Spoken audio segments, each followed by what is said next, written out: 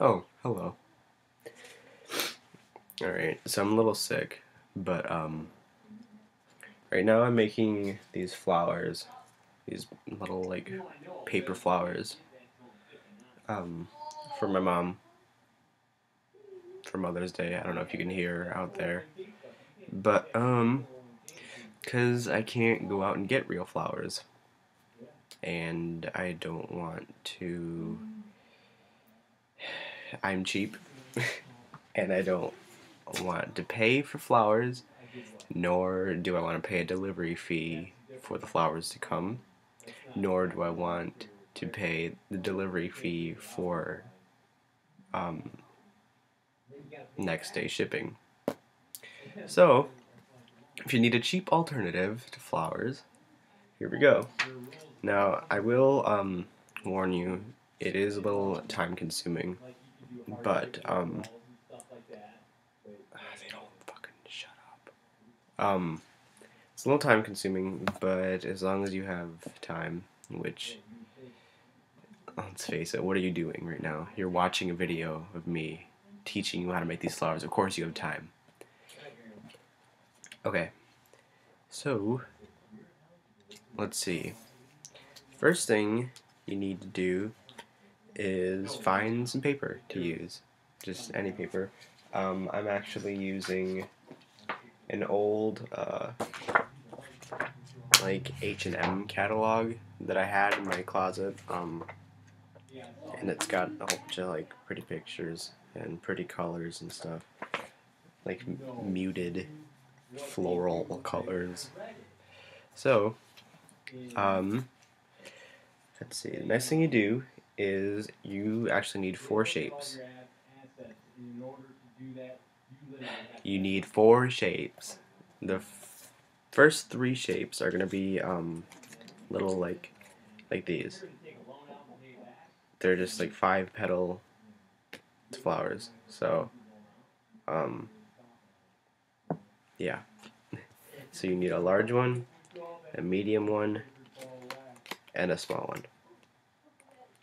The fourth piece you need is this little triangle with a thing coming off of it. And this is going to become the center of the flower and the stem. And also, you don't need any adhesive or like tape or glue or anything to make these flowers, so it's pretty convenient. Okay, so next thing that you want to do, I actually don't know what side I want to use. I don't know if I should use this side or this side. I'm gonna use this side. Okay. So the next thing you want to do is put a dot in the middle of the flower. Like that. Oh,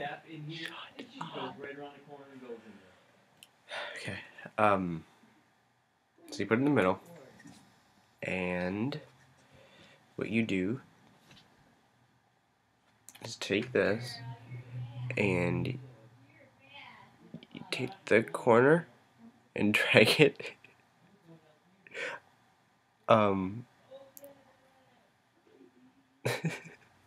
Okay, well, hold on. It's like that.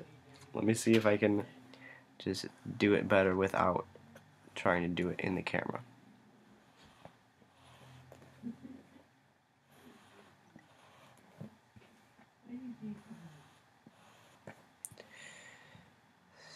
Oh, I fucked it up. Okay. So, you need to do things like this. What these are eventually going to become is, well, you also need an X-Acto knife or something sharp, just like the blade of scissors. Because you're not going to cut these lines, you're actually just going to score the back of them so you can fold them over. And I have a minute left. Okay, let's see if I can do this.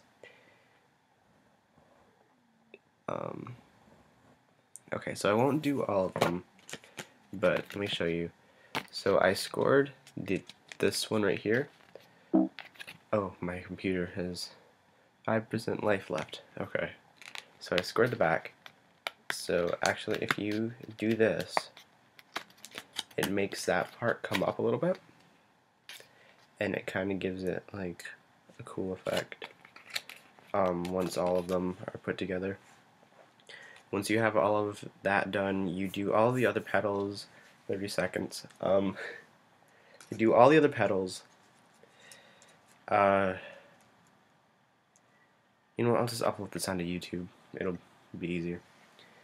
Okay, so you do all of the petals like this one, and you put them all into order. And once you score all of them, kind of in the middle, it makes like a little indent already. So you poke a hole through the middle of all the flowers, and that's where your stem is gonna go. And to make the stem, using this little doodad, excuse me, you're gonna fold this triangle part. You're gonna fold it just about in half. So you end up, that's not good, but okay, so you fold it just about like that. And then you fold that half over again.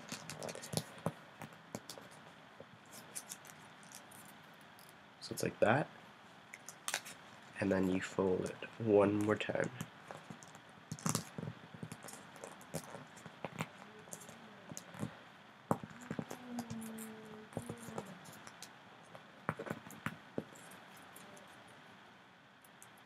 So it kind of gets skinny like that. So the next part is you want to take, I don't really have any, you want to take something like this, just really thin, anything really, but that's, to be honest, that's not even thin enough. So what I do is actually just fold it by hand, and it gets a smaller piece. So you want to take this part right here and roll it all the way up towards the center, but roll it really small and really tight. And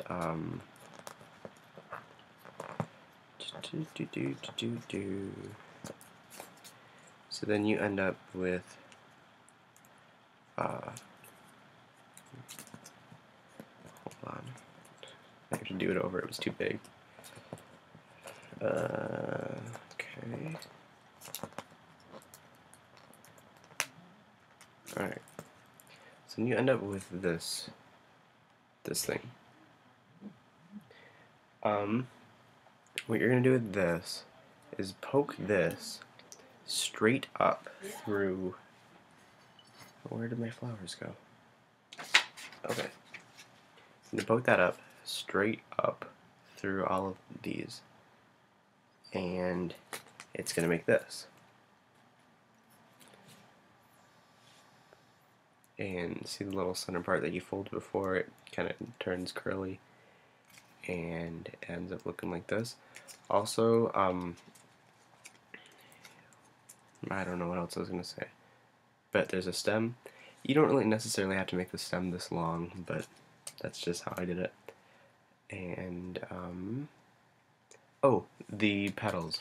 When you are making the petals, after you score them all and fold them, what you can do is fold them backwards like that, just to give the flower a little more shape than it would normally have just flat out, because it kind of looks I don't know, kind of stupid if it's not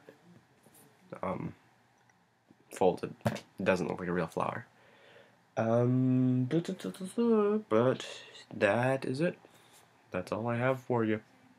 Thanks.